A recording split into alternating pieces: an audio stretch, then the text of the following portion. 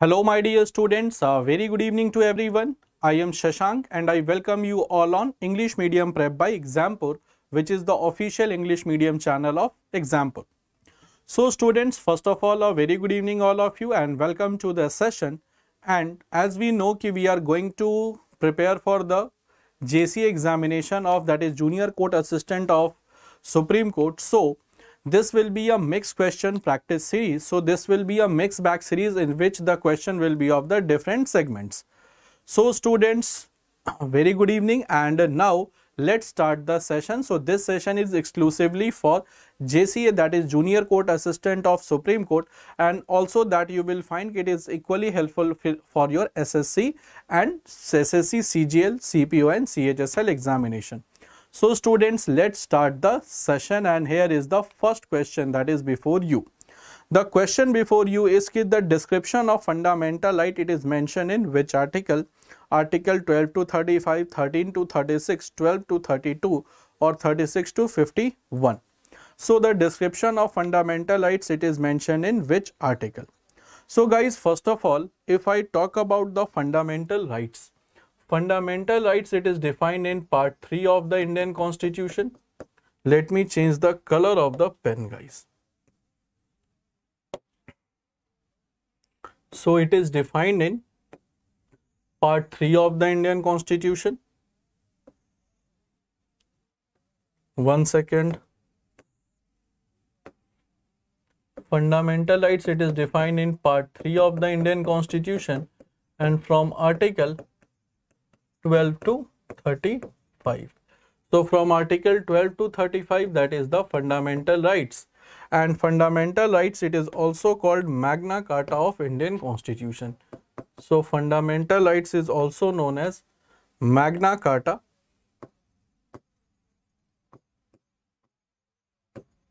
of Indian Constitution.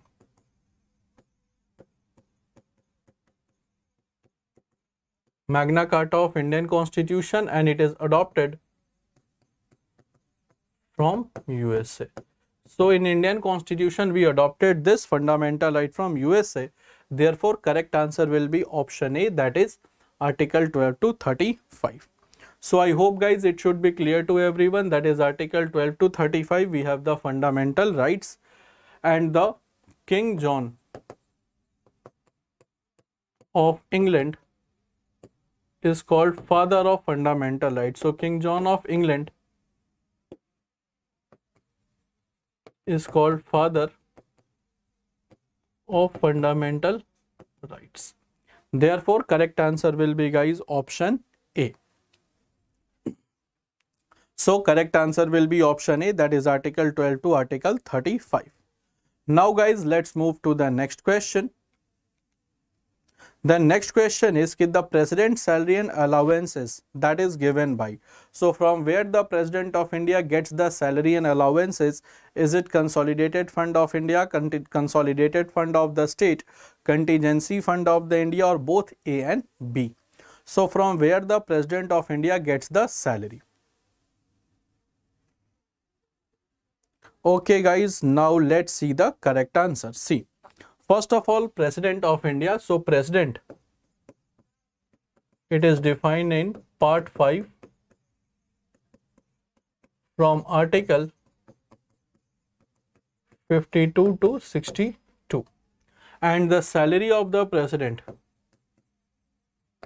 that is 5 lakh rupees per annum. Sorry, per month, not per annum. This is 5 lakh rupees per month. And that comes from the consolidated. So, that is charged from the Consolidated Fund of India. So, correct answer will be, guys, option A, that is Consolidated Fund. And if I talk about this Consolidated Fund, guys, the article of the Consolidated Fund is Article 266 Clause 1.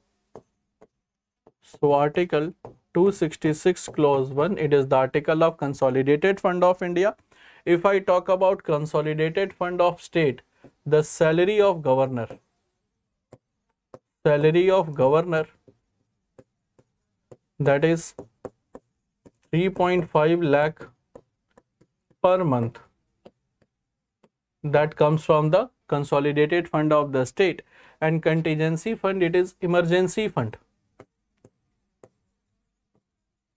Emergency fund, that is discussed in article 267. Article 267, guys, and it is held by president and operated by finance secretary.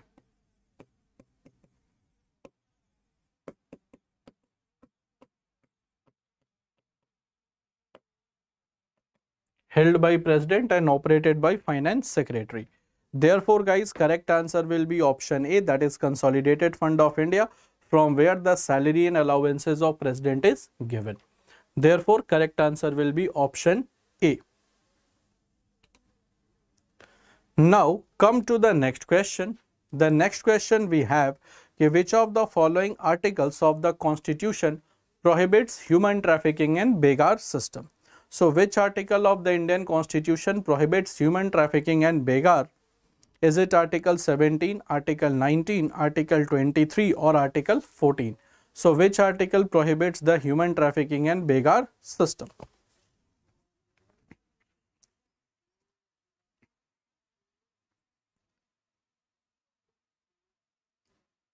Okay, now guys, let's see the correct answer. First of all, guys, the correct answer will be Article 23, and it is under right against exploitation.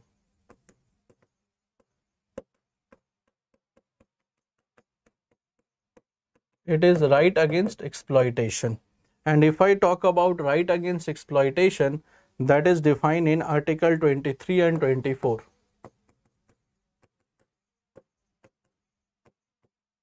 Article 23 and 24, so that is defined in Article 23.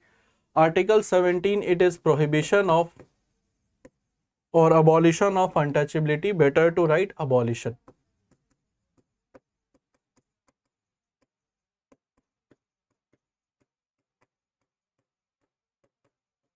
Abolition of untouchability. Article 19, 6, democratic freedom.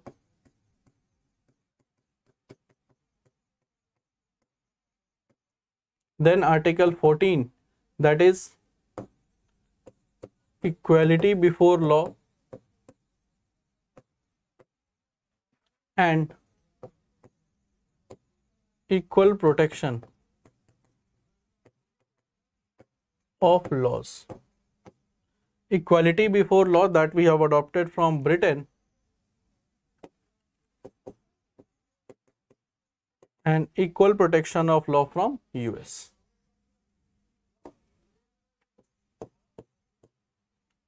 Therefore, correct answer will be, guys, option C, that is Article 23. And human trafficking simply means to treat the person as product. So, to illegal transportation, human trafficking, illegal transportation of human being.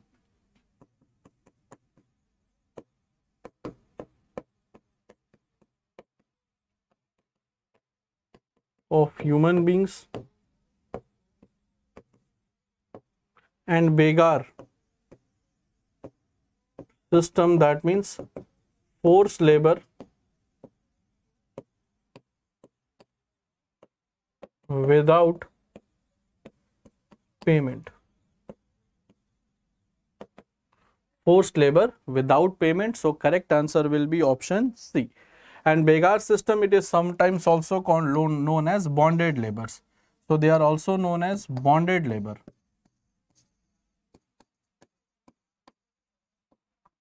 Therefore, correct answer will be, guys, option C, that is Article 23. Now, which article of the Indian Constitution provides free and compulsory education to children up to the age group of 6 to 14 years? So, through which article of the Indian Constitution ensures to provide free and compulsory education to children between the age group of 6 to 14 years? So, what will be the correct answer, guys?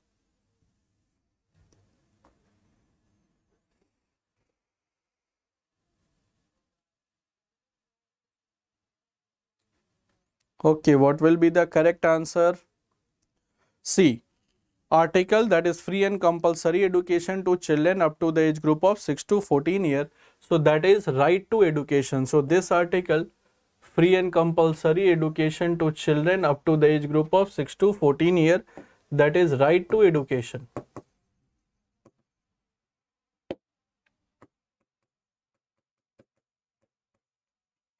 Right to education. And if I talk about right to education, that is mentioned in article 21A of Indian Constitution, and it was added through 86th Amendment Act 2002. So it was added through 86th Amendment Act 2002, and this is mentioned in Article 21A. So correct answer will be Article 21A, and Article 21, it is right to life and personal liberty. Right to life and personal liberty. Then Article 25, freedom to follow, practice and profess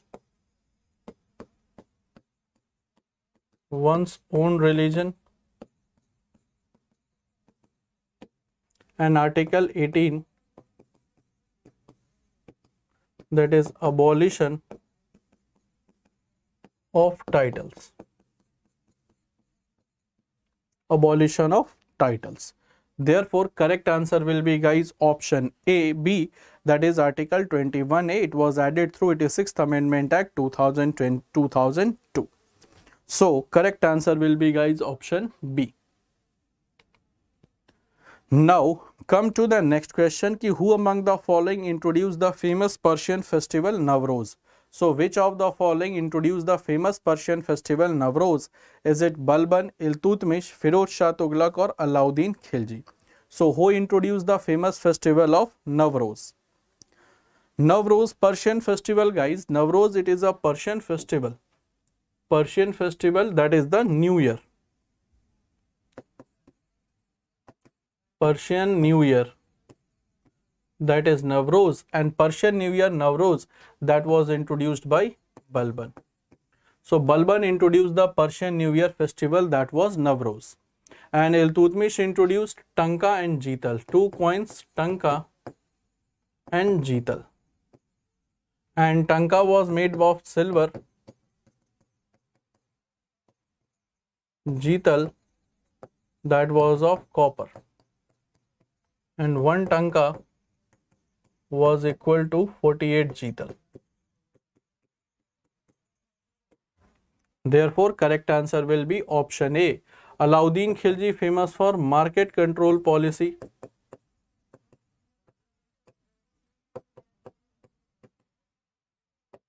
Market control policy. And Firoz Shah Tughlaq, he was the person who is also known as the builder king in Delhi Sultanate and only Sultan of Delhi Sultanate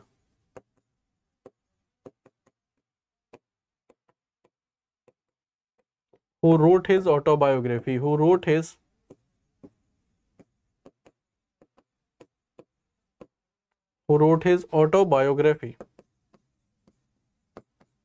that is Futuhat-e Firoz Shahi.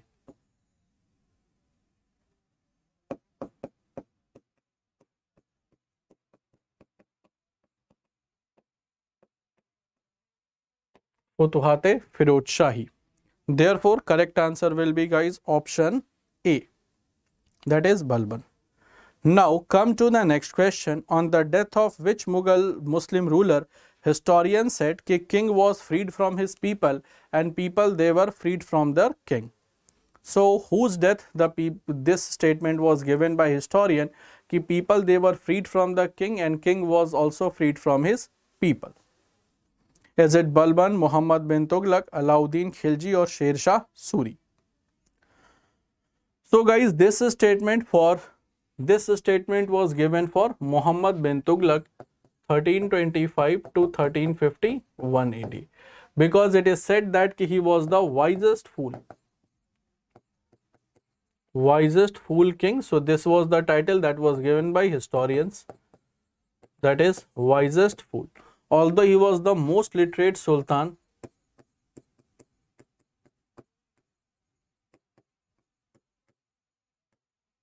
of Delhi Sultanate.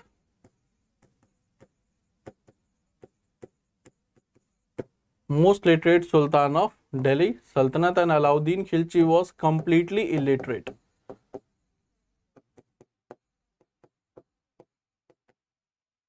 Therefore, correct answer will be, guys, option B, that is Muhammad bin Tughlaq. And Sher Shah Suri 1540 to 1545. Therefore, correct answer will be, guys, option B, that is Muhammad bin Tughlaq. Now, come to the next question. Ki 13th February is celebrated as Women's Day every year in the memory of. So, 13th February, it is the birthday of which personality?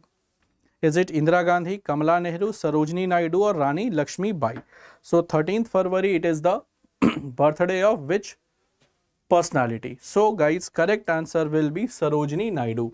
So, Sarojini Naidu, this is the birthday of Sarojini Naidu that is celebrated as Women's Day in India. And Sarojini Naidu, first Indian female president of Indian National Congress. She became the president in 1925 Kanpur session. Then she was the first female governor of any state of India. And she was the governor of Uttar Pradesh.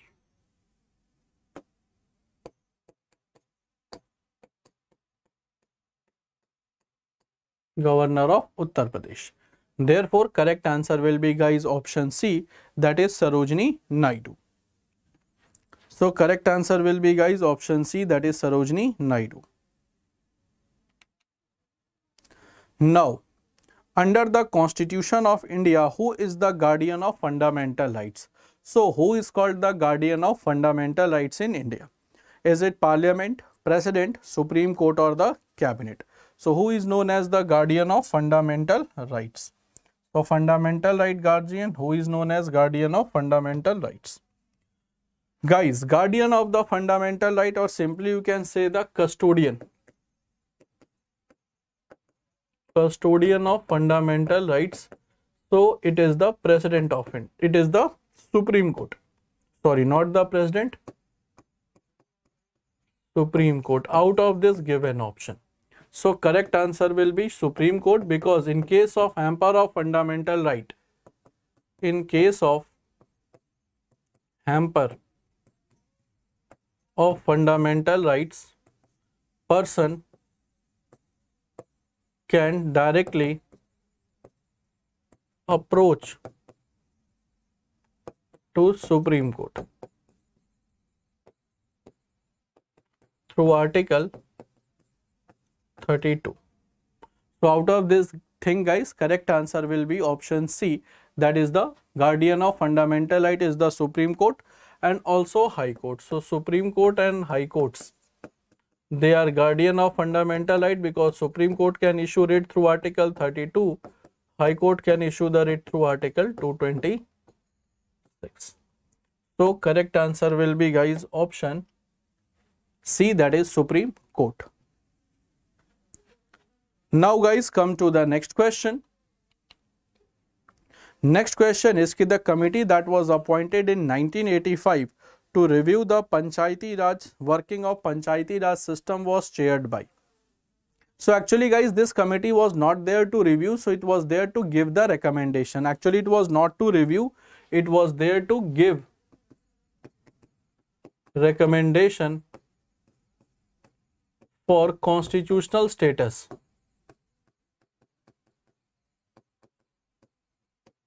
Status of Panchayat.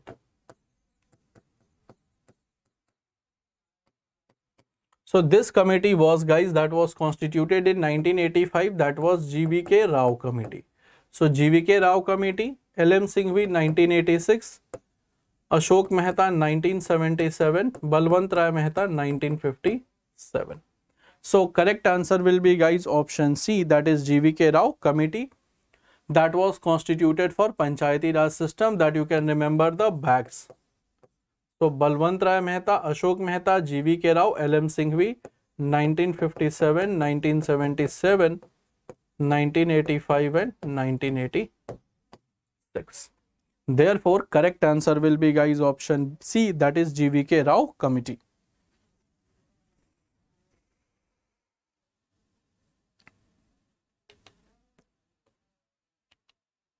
Now come to the next question. Okay, which of the following is not correctly matched? So out of these four options, which is not correctly matched, is it Mahakal temple that is in Ujjain, Sringeri Mutt that is in Chikmagalur, Sun temple that is in Konark, or Lingaraj temple that is in Puri? So which of the following is not correctly matched? Which of the following is guys not correctly matched? Okay, let's see the correct answer. I think guys most of you might be confused between Sringeri and Lingaraj temple, because the first for A and C, they are very common temples. We know about these two temples very much. So guys correct answer will be Lingaraj temple, that is in not in Puri, that is in Bhubaneswar.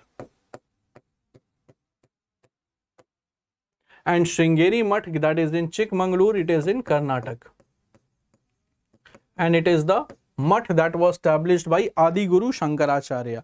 So Adi Guru Shankaracharya established this Sringeri Mutt that is in Chikmagalur, that is in Karnataka. Mahakal temple, that is very famous temple of Lord Shiva. It is a very famous temple of Lord Shiva that is in Ujjain. Sringeri Mutt that is in Chikmagalur, Konark temple, Sun temple that is in Konark, that is in Odisha, and Lingaraj temple that is also in Bhubaneswar, and the very famous temple that is Jagannath temple that is in Puri. And this Jagannath temple, it is also called White Pagoda.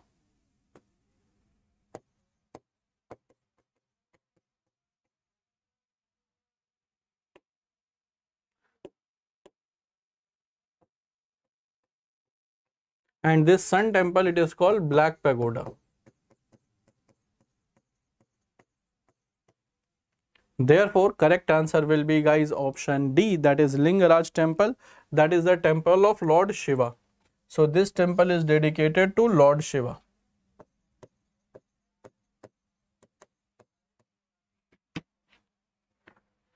So correct answer will be option D, that is Lingaraj temple, that is not in Puri, it is in Bhubaneswar. Now dash without duties, like they are dash men without shadow. So what without duties are like men without shadow guys? So quickly answer this question. Dash without duties like men without shadow.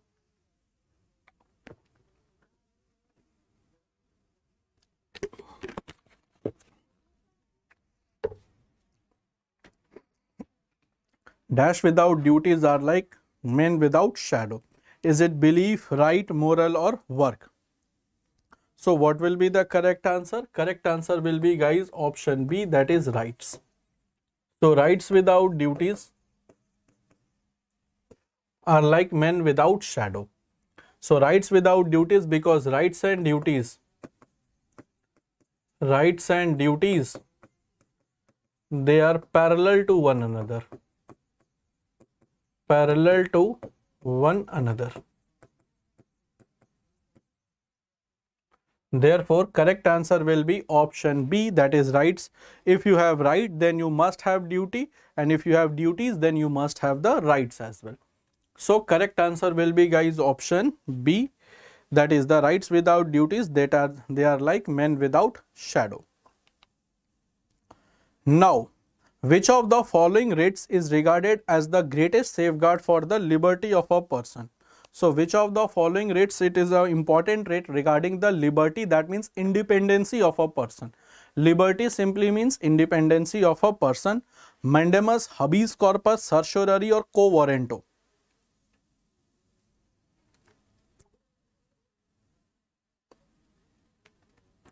So what will be the correct answer? Dash without which is it is the greatest safeguard for the liberty of the person. Guys, correct answer will be habeas corpus, because it means ki to present the body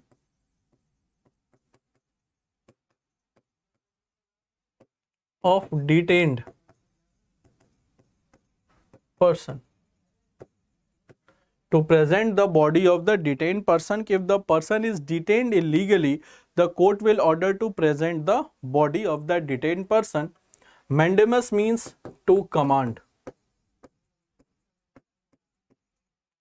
Certiorari means to be informed or certified. And quo warranto means ki what is your authority.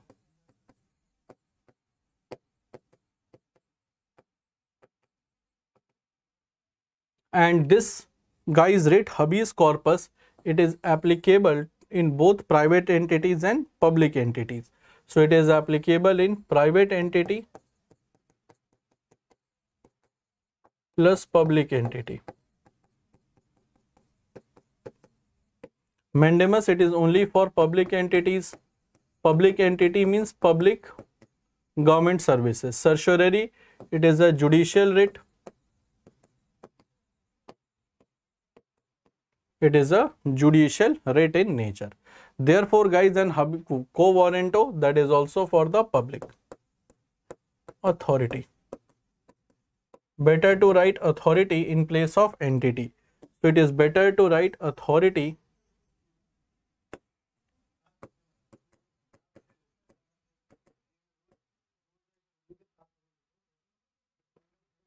public authority.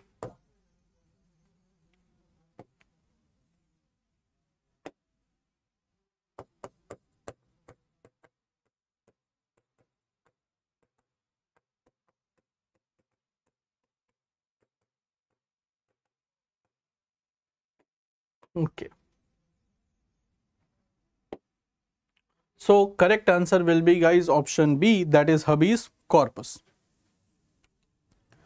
Now come to the next question ki right to privacy, it is protected under which article? So right to privacy, it is protected under which article? Article 14, Article 17, Article 21 or Article 24. So right to privacy, it is protected under which article?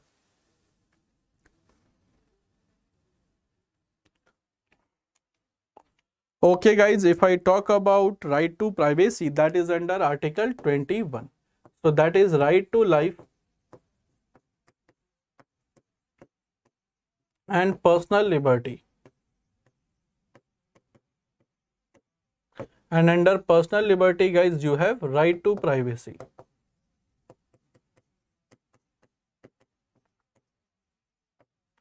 Therefore, correct answer will be option C, that is Article 21.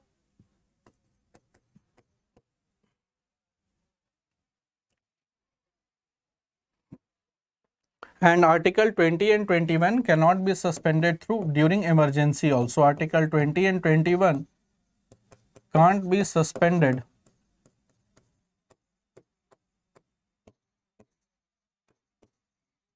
during emergency. Can't be suspended during emergency. So correct answer will be option C. Now, which of the following has given power to enforce the fundamental right? So, which of the following authority has the power to enforce the fundamental right? Is it all the courts of India, President, Parliament, or Supreme Court and High Court? So, which authority has power to enforce the fundamental rights? Okay, all courts of India, President, Parliament, or Supreme Court or High Court. Guys, if I talk about the authority who can enforce the fundamental right, it is Supreme Court and High Courts. Because two courts, they can issue writs. They can issue writs